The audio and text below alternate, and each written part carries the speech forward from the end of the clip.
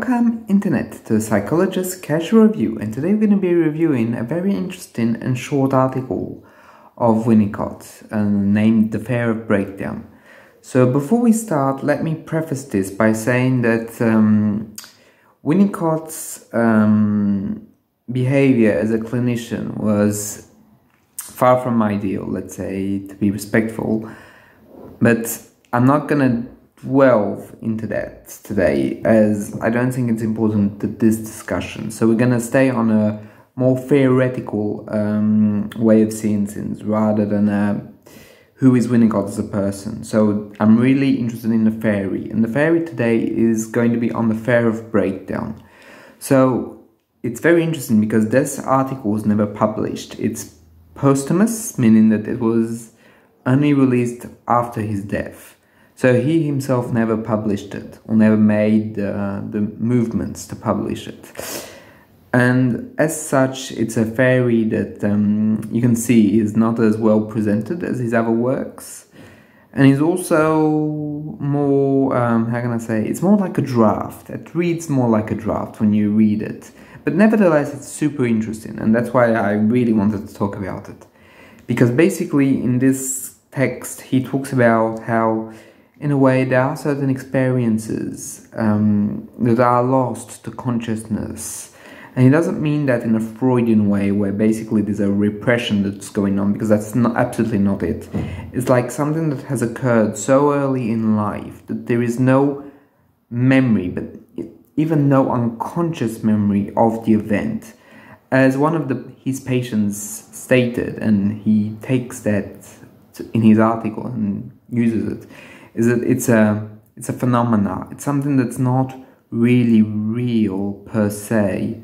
It's like if something had happened, but so early on within the construction and the development of the individual that it was unknowable. Like the anxiety, the agony, because that's what it is. The agony was, in a way, it was felt, but there was nothing to receive it, nothing to give it a home within the psyche.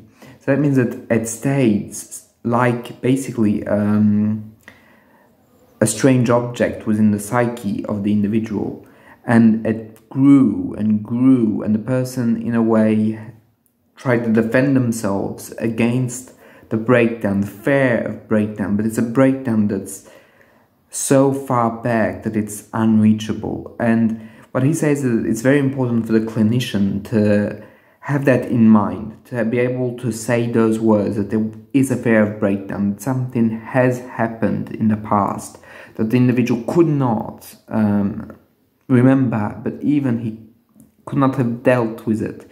And it's an undealable, an unthinkable event that happened so far back that the psyche was unconstituted.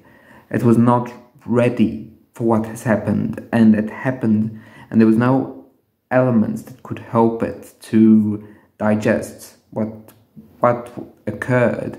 And he doesn't give explicit examples of what can trigger a fear of breakdown. And I think in that it's very smart, because we would, and that's how it always works, we would try and restrain fear of breakdown to certain events, and he's not doing any causal link, right? It's just something. It can be anything, really. But that something is important to keep in mind, because I also think it shows how mysterious it truly really is, and how unreachable it remains, even with an analysis. And that's also a point that he brings up very interestingly, where Winnicott says that the big risk is an analysis that's pointless, that doesn't go down that way, because basically there is a convenience for the therapist, the analyst, and the analysand to try and avoid that. And in a way, their convergence is going to take them away from the fear of breakdown. And that, he says, is going to end up in something that's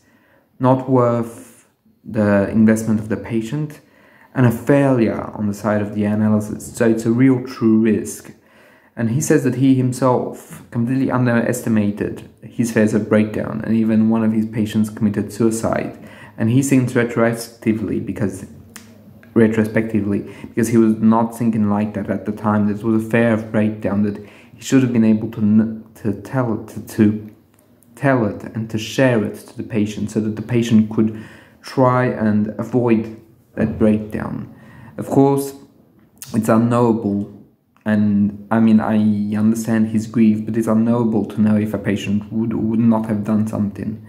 But the idea is basically that the fear of breakdown is so deep entrenched within an individual that it's unknowable, and it takes so many forms. It can be a fear of the void.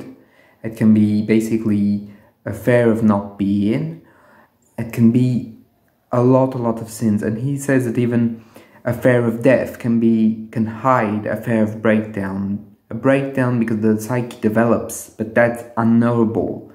That bizarre object within oneself is there, always knocking, always knocking. And it's not the Freudian unconscious, where basically if you know, then the memory comes back. In Retour du refoulé, as the French would say, meaning the coming back, or the second coming of the repressed.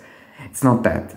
It's basically something that has developed the psyche has developed around it, but not, and to prevent it.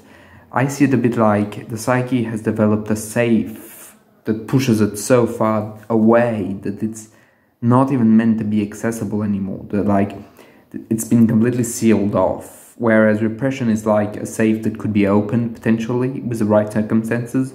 This is not it. This is really, it's beyond repressed. Even though Winnicott never uses this word, it's like foreclosure, where it's pushed virtually out of the unconscious, even though he says that it's still within the unconscious, but it's a very deep level, deeper than any Freudian and Jungian levels of unconscious, which is very interesting. And I think that this fear of breakdown is essential, especially with people who have lived such trauma, that not all the trauma are conscious. Some of it remains so deep, so profound, that it's beyond the known, and that beyond the known must be in the mind of the clinician, that we have to keep it in our minds, that there is such an event, such a sin that happened, and yet we don't know, but it's there. And a bit like what happened with the black holes, because black holes, we were not always certain scientifically that they were there, but we saw how light bended around those phenomena, and that's how we were able to deduce that there was a black hole. Fear of breakdown is the same, at least in my eyes. Please, it's not Winnicott saying that, it's me. But fear of breakdown is basically, we see the effects because the light has bended, but we don't know what exactly causes it. We just see the effects, the after effects, and how the person has organized their whole personality to try and prevent all forms of breakdown, and that these breakdowns might only be helped by pure regression at a point of dependency where the person is able to fully trust and be dependent on the therapist, and how that might be able to solve those problems. But even then, Winnicott never stated outright, which means that we don't know if he would be optimistic or not with such patients. But truth be told, I think you can really work with them, and I think that fear of breakdown, even though it's not fully mendable, it can be helped. I really do believe that, at least my point of view as a clinician. So basically that was a very interesting text, and I really wanted to share it. On a little side note, he does say that existentialism in a way is a fight against the fear of breakdown, which is interesting. I had never heard that argument before. And I don't think I fully agree with it, but I see where he's coming from, which is always interesting. So anyway, I hope you like this video, and if you ever want to ask a question or even just like and comment, please feel free to do so. I'll see you in the next one. Bye.